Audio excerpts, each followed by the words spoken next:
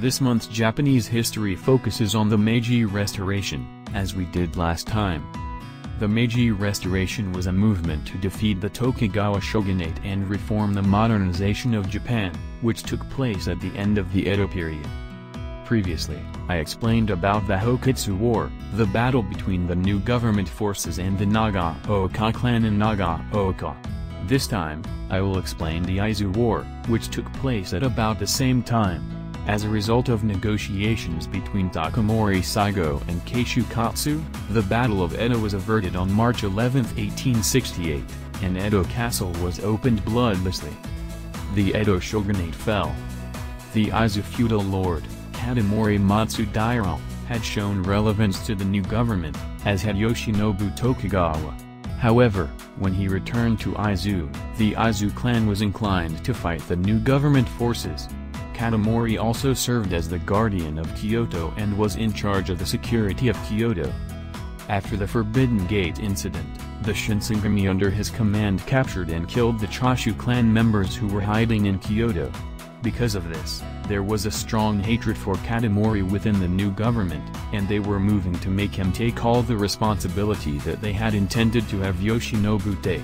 As a sign of relevance for the Aizu clan, the new government offered conditions that the Aizu clan could not accept, including the beheading of its lord, Kadamori, the opening of its castle, and the confiscation of its land. The Aizu clan decided to go to war, and other clans in the Tohoku region that were sympathetic to the Aizu clan also confronted the new government forces. The old shogunate forces attacked and occupied the thinly defended Shirakawa Castle on June 10, 1868. The old shogunate forces, led by the Aizu clan's chief vassal Tano Mosaigo, had about 2,000 men in Shirakawa Castle. The new government forces, on the other hand, attacked Shirakawa Castle with an overwhelmingly small number of 700. On June 20, Masaharu Jinchi, the chief of staff of the new government forces, cleverly used decoys to lure the old shogunate forces out of the castle and quickly captured the thinly defended Shirakawa Castle. In the Battle of Shirakawa Castle, the old shogunate forces suffered nearly 700 casualties and retreated. On June 25, the old shogunate army attempted to retake Shirakawa Castle with 2,000 troops. However, the old shogunate forces, equipped with only old-fashioned heavy equipment, struggled. Even after a month, they were unable to capture Shirakawa Castle, which was defended by the outnumbered new government forces. In the meantime, Tosa clan soldiers led by Itagaki, who had been fighting in the northern Kanda region, joined the army, and by July, the old shogunate forces gave up Shirakawa Castle and retreated. With the outnumbered old shogunate forces retreating and the new shogunate forces gaining Shirakawa Castle, where they could attack Aizu and Sendai, the outcome of the battle between the new shogunate and the old shogunate forces was almost decided. Among the new government forces, Masujiro Omura argued that they should attack the Sendai clan first, isolate the Aizu clan, and then attack Aizu. On the contrary, Itagaki argued that if the Aizu clan was destroyed first, the other Tohoku clans would surrender and the Aizu should be attacked first. This decision by Itagaki was accurate, and the Aizu clan was planning to procure funds and weapons in exchange for ceding Hokkaido to Preside. If the invasion of Aizu had been delayed, Hokkaido would have become Preside territory and the map of Japan might have changed drastically. After dropping the Hamatsu Castle on July 29, the new government forces overwhelmed the Aizu soldiers at the Battle of Banari Pass, and were able to cross the border in a single day on August 21. As the new government forces closed in on the castle, the Aizu clan's samurai were holed up in Wakamatsu Castle. It is said that many of the women and girls in the families of the Aizu samurai were slowed down in battle, captured by enemy forces, and committed suicide, choosing death over dishonoring the family name. The tragedy of the 21 members of the family of the retainer Tano Mosaigo who committed suicide is very famous. Incidentally, when the new government forces were approaching the castle, the retainer Tano Mosaigo said that the feudal lord Yohomatsu Daira should commit seppuku and we should surrender. This enraged the Aizu samurai, and Yorimo, feeling threatened, fled Aizu. Family tragedy struck after this.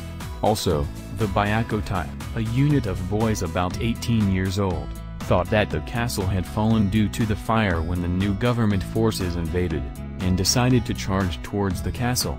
However, rather than being grabbed by the enemy and humiliated, nearly 20 boys committed seppuku and died on the spot in order to clarify the true nature of the samurai. On October 8, the new government forces began to attack Wakamatsu Castle. On the Aizu side, 5,000 people, including elderly people and women, stayed in the castle and withstood the attack of the new government forces. While the Aizu clan was in siege, the other clans in Tohoku surrendered one after another. Isolated, the Aizu clan endured the siege for nearly a month. The castle collapsed into tatters under the bombardment of the new government forces, and the Aizu forces suffered nearly 2,500 casualties. Taisuke Tagaki recommended surrender, and on November 6, the Aizu clan surrendered. Itagaki allowed Katamori Matsudaira to be treated in a manner that protected his face as the lord of the domain, and impressed the Aizu clansmen who thought he would treat the lord as a criminal. The Aizu clan exploited the farmers and townspeople under its control, and the people were indifferent to the war against the new government forces. Moreover, it seems that some of them cooperated with the new government forces. The Aizu clan's defeat was due in part to the samurai's sense of privileging the old ways of thinking. The upper echelons of the Aizu clan were supported by old retainers, and there were no talented men from the lower ranks of the samurai class like Takamori Saigo and Toshimiki Okubo, who had risen to power through their talent. They also lacked the knowledge to adopt the latest weapons, and were unable to stand up to the new government forces, fighting with equipment that resembled that of the Warring States period. Thus ended the Aizu War, and the victory in the Boshin War went almost entirely to the new government forces. The Shinsengamise Tashiso Hijikata, the shogunates Taikuki Inomoto, and others who remained resistant to the end holed up in Hakodate and Hokkaido to show their last stand. I'll talk about this in the next commentary. If you find this interesting, please subscribe to my channel and click the like button.